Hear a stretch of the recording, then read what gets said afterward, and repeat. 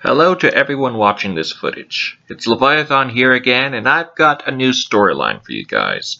About a character that I haven't mentioned to you in past videos as of yet, but at least you'll get to know her and all of her affiliations and such.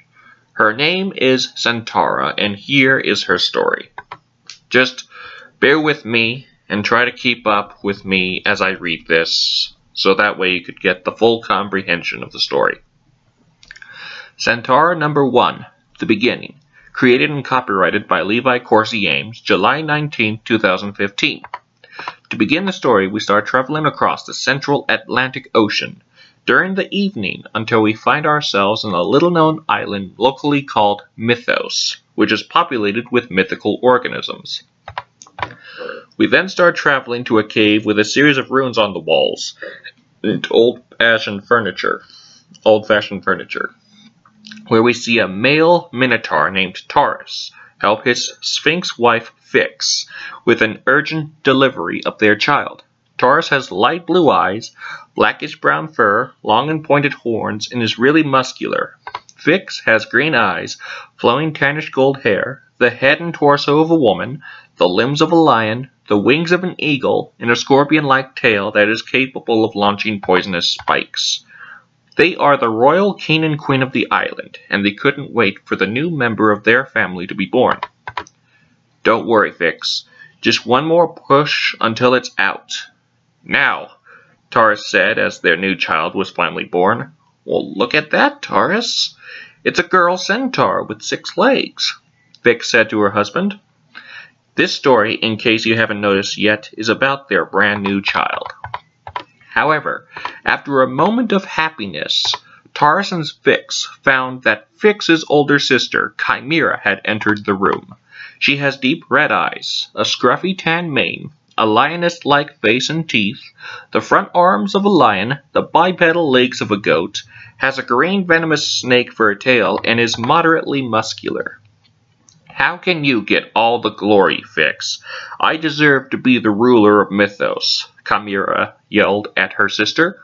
Taurus then stepped in front of his sister-in-law and answered, In order for anyone to be the ruler of Mythos, they cannot be genocidal to his or her own kingdom, or all Tartarus will break loose. You better not mess with me, Taurus. I could kick your burrow any day. And they started fighting each other. Taurus is famous for his nearly impenetrable hide and skills of a champion warrior. But when he started fighting Khimera, he found that he has a true rival. After a time of combat, Khimera exhaled a stream of flames onto Taurus, and despite that he was more dead than alive, he still charged at her with all of his might and sent her rocketing until getting completely trapped within a mountain at the other side of the island. As Taurus had his final moments, he told his beloved spouse, Fix, I'll not be able to see our child grow. I'm counting on you to take care of her in my absence, and promise me that she will not suffer as much as I have. I love you. And he finally took his last breath. Do not worry, Taurus, replied Fix. I promise with all my heart to take care of her from this point on. She'll be named Khimera, or simply Centaura. By the present day, we see Centaura practicing her fighting skills as she's doing some use with a pair of Excaliburs on some other Centaurians. She now has green eyes, flowing bright auburn hair and shoulder length, is wearing a leathery hazel top, and has a hazelist coloring for her horse half. After her training, she overheard some Centaurians talking about how one of them went to an oracle that stated that Khimera will be coming out of her earthly prison after so long. Worried, Cassie went to her mother's bedroom and told her about it. Mother, there's some bad news. Khimera will be freed from her containment, and that made Fix completely shocked. Sweetie, she's so powerful.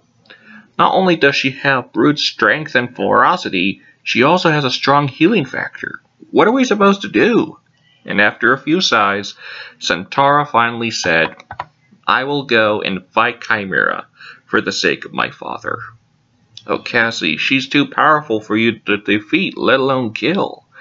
You would need a miracle from the Alpha gods themselves. And Cassie replied, if you love your beloved husband more than anyone else in your life, you shall let me avenge him. I promise you that I won't die from it. And Fix finally said, okay, sweetie, but you must be careful. She is extremely unstable. And by the next day, Cassie called in a few large groups of Centaurian warriors to join her in her quest. A few days later, an early 20s satyr was exploring in a deciduous forest for his own amusement. He has light blue eyes, curly reddish-brown hair, matching goat legs, the horns of a ram, is wielding a merging of a spear and single-edged axe in one hand, and is carrying a bottle of wine in the other. He was minding his own business until he ran into Centaura, and saw her face for the first time. Hello there, fellow satyr. I am Cassie, or simply Centaura. Wow, he replied. You're so beautiful. I'm Jeffrey Pearson, or simply Pan. What are you doing here? Well, hello, Pan. I and my recruited army are traveling to destroy Khimera in order to finally avenge my father's murder. Want to join me? Before he could answer her, a voice called out, Hey, Jeffrey! And from the shadows of the trees, a female satyr with wavy blonde hair, green eyes, light gray goat legs, ram horns, and carrying a large double-edged axe was walking towards them with a concerned look on her face. What are you doing? She asked him. Well, Huff, I'm joining Centaura in the quest to destroy Khimera. Khimera? Don't you remember that she killed our parents? And Centaura chimed in, Are you his sister or girlfriend? I'm his older sister, Betsy. I had to protect Pan in order to keep him from getting killed. I refused to let our parents down. And Cassie finally said, Well, I'm trying to avenge the memory of my father. If you want to protect him, do you want to join us on our quest? After a few seconds of discouraged thinking, Betsy finally sighed and said, Okay, but only to keep Jeffrey from ending up 6 feet under. And they joined the group. During their travels, they passed various habitats for many native creatures. They encountered things like manticores, pixies, and warty frogs as big as bicycle wheels. They got directions from talking mushrooms, rested in the domains of some forest women, and a few times dealing with 7-foot-long centipedes. After a few weeks of traveling, Centaura woke one morning and found Jeffrey playing a song on his panpipes. Hey, I didn't know you played the panpipes, Centaura stated. Pan then answered back, Yes, I can. Do you play something? Yes, I do. I play the harp. Cassie answered as she pulled out a golden harp from one of her traveling bags. She then played a luxurious song on it that fully mesmerized him.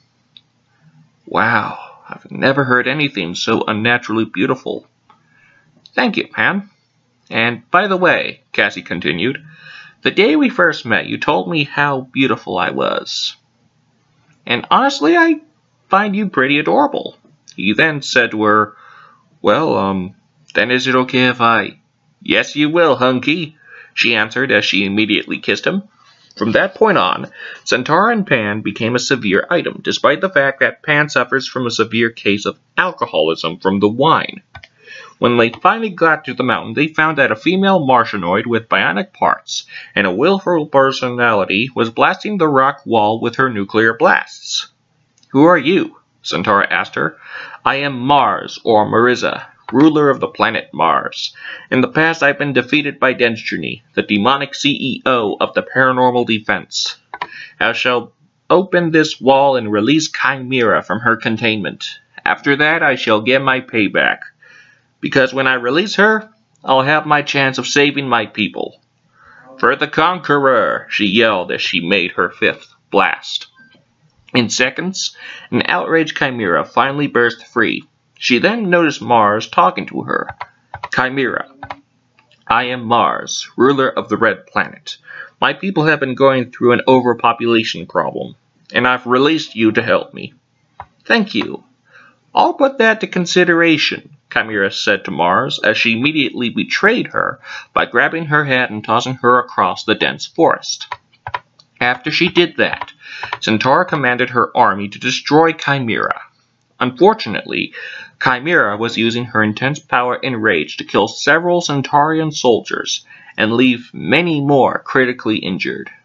Realizing this, Centaura charged at her opponent in full force, but Khimera kicked her onto a thick oak tree, suffering intense fractures on her skeletal system.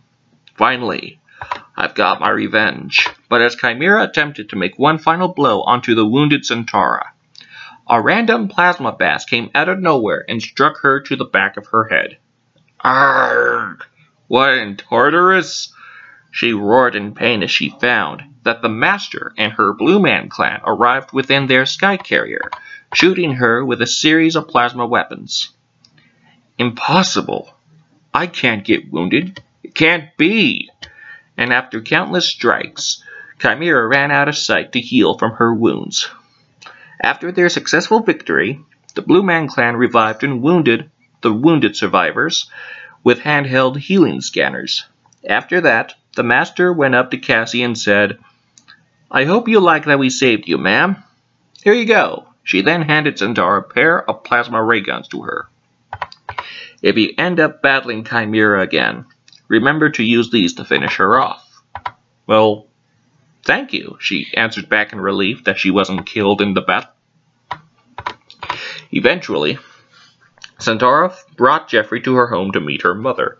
Unfortunately, this new encounter made Jeffrey a bit anxious of her. After a few worried minutes, Pan finally asked, "I would like to marry your daughter. She is the greatest organism I have ever known. Is that fine with you?" Bix then answered, "If you really want to marry Cassie, I'll give you permission if you answer this riddle correctly. Otherwise, your access will be denied. What is destined to live forever, yet is no more than a few weeks old?" After a while of thinking, Pan saw some markings of the moon on the ceiling. He asked, "Is it the moon?" And Fix finally announced, "Congratulations, Jeffrey. You now have permission to marry my daughter." On the big day, Cassie and Jeffrey finally got sealed by Goddess, the ruler of the Alpha Gods, with all of their invited friends and family enjoying the ceremony. However, Fisk asked Centaura to meet with her in private. "Cassie, I hate to let this out now, but Khimera is my older sister." "What? What do you mean she's your sister?" "I apologize for not telling you, but I didn't want you to worry. And besides, it's your wedding day. You should be proud of something." After a few sighs, Cassie replied, "Well, as long as Hoof doesn't know of this, it will be fine. Since she's now my sister-in-law, I'll never have her find out that she and Khimera are connected like this." "That's fine," Vix answered back. After that, Pan and Centaura decided to travel to New York City for a romantic honeymoon, making it the first time for them to ever leave the legendary island of Mythos. The end. Well, guys, I hope you enjoyed the story that you guys were introduced to and such.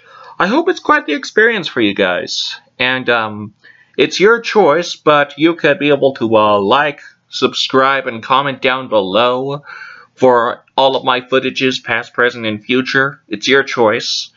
And until next time, I'm Leviathan, and hopefully you guys are having a fine Christmas and such. Until next time, in transmission.